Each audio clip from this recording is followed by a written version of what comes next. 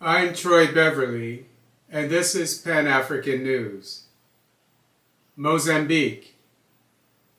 Gunmen killed 2 Mozambican opposition leaders before election protests.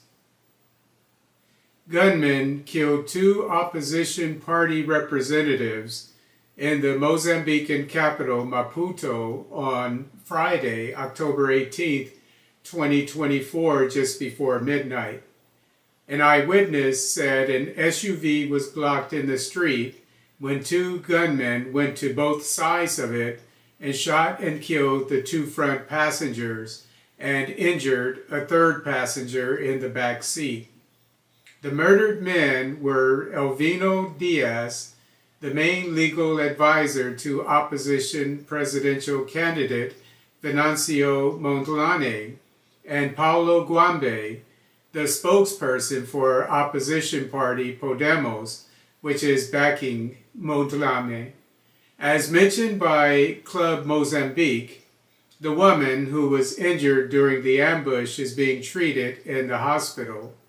Videos posted on social media show a dark gray BMW SUV in the middle of Avenida Joaquim Chissano, with people gathered around it after the shooting. The video showed the bodies of 2 men, one with blood on his chest and the other slumped over.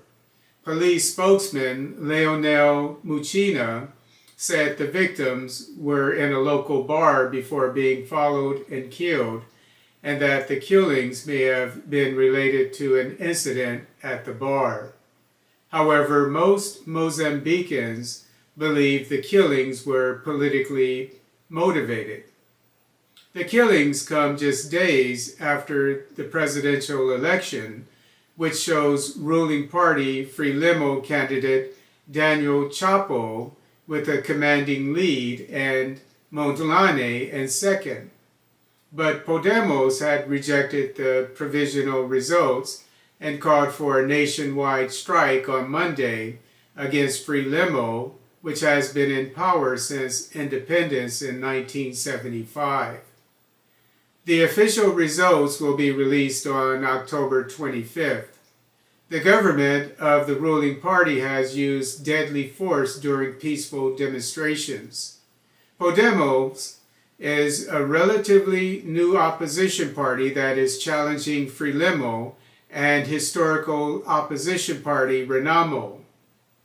Mondlane previously campaigned for the presidency with Renamo, but ran this year as an independent and was supported by Podemos.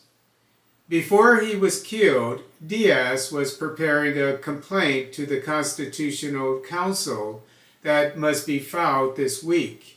Diaz would have been a key player in challenging the controversial election had he lived.